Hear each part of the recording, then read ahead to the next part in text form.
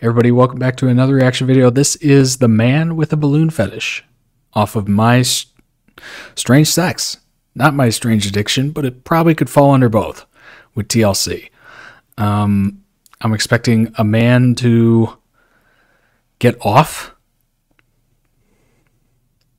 to balloons, maybe popping them, maybe stretching them, maybe the colors selection. But anyway, let's get into it. Subscribe to the channel, leave a recommendation down below. Let's do it.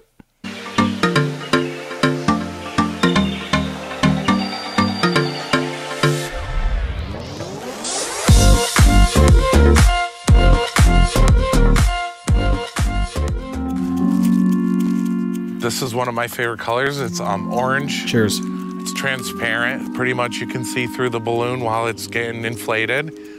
This is gonna be epic. Cool, epic. As it's getting bigger, I get a little eyebrow anxious, piercing, a little nervous. You know, got get really headphones excited. Earphones. You know.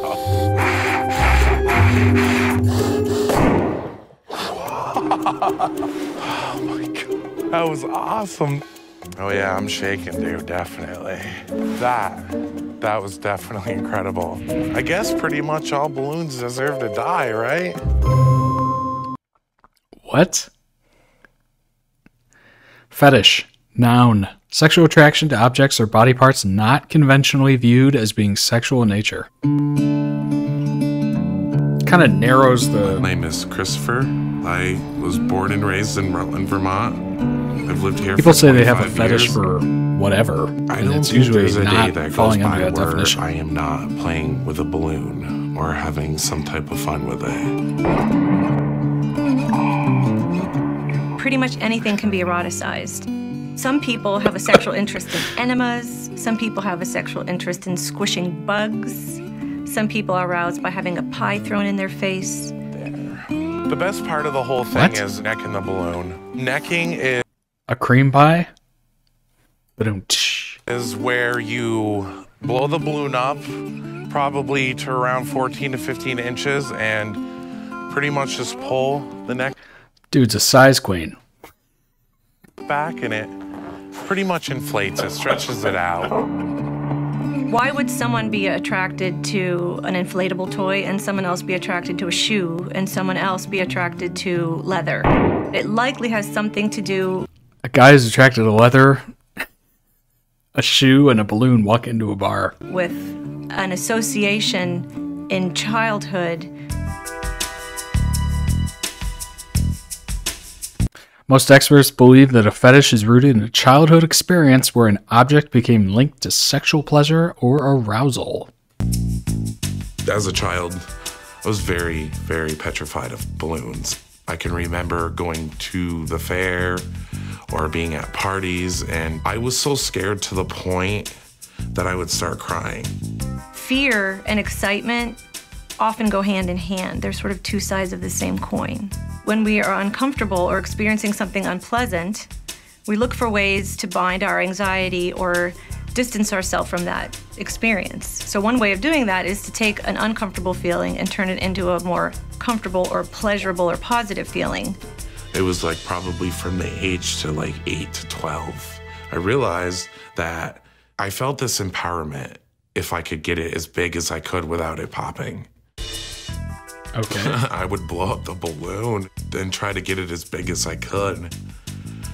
I really liked the sight of the balloon back then more than the pop. And like the pop didn't really correspond until I was really sexually active with my life. The pop.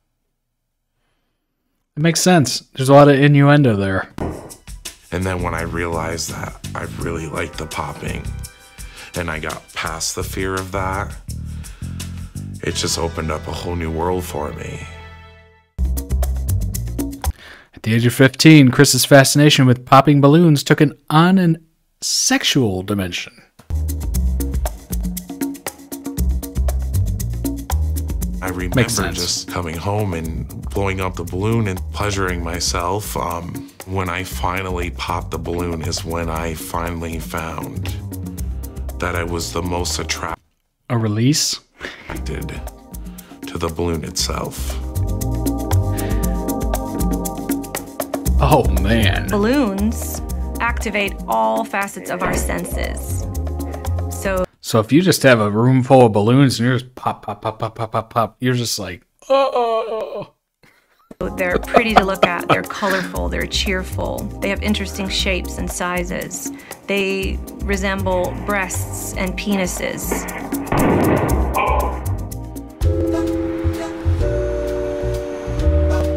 What kind of balloons you When use? I fill my room up with balloons, it's very exciting. Is that a gangbang?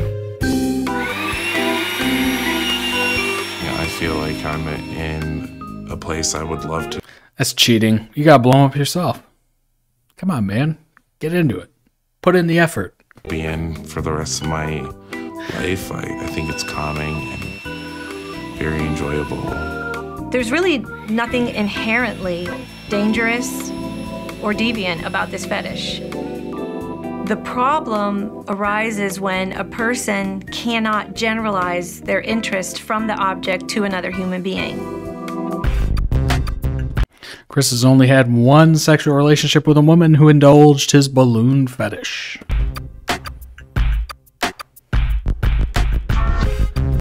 Since they broke up a few years ago, shocking, Chris has been single. Shocking. If I were to go on a first date, I wouldn't feel really comfortable coming out and talking about it until I got to know the person. And I guess I would just be afraid that that person would walk away from me and be like, oh my God. Because people are so quick to Throw judge. that in your though. Tinder That's profile. just it. If you can enjoy a balloon and then enjoy a partner, that's fine.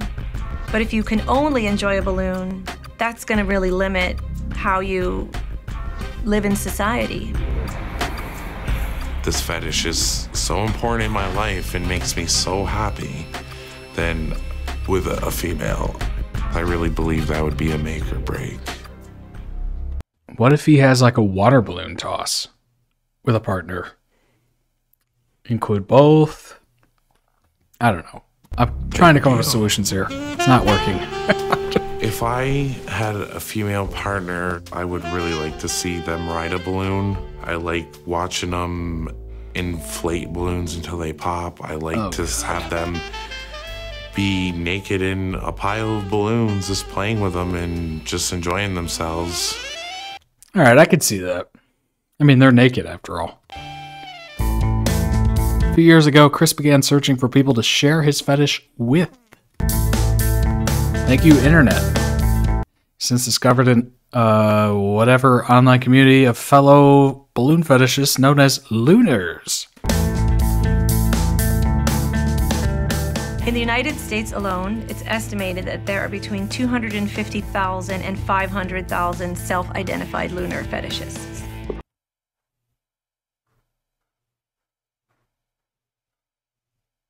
That is an insane amount of people. We have a mental health crisis in this country. Going on YouTube, Chris here. What we got here is a 36-inch balloon. Damn. I think I'm gonna try to finish this off and see if I can blow to pop it. That balloon's so thick, 2 C's. If you type balloon fetish into a search engine, you'll get over 6 million entries. I really believe that if I didn't have the lunar community and all the support they've given me, I don't believe I would be here today. 500,000 people with balloon fetish, 250 to 500. Wow. I did not see that coming. That is something. I don't know how to respond. Oh, God. Does it make a difference if it's filled with helium or air? That's my question. And, yeah. Wow. Oh, my God. Oh, man. There is a mental health crisis in this country, and we're all witness to it. Thank you, Internet. Leave a comment down below. Any recommendations you have, be sure to subscribe to the channel. I'll see you in the next one.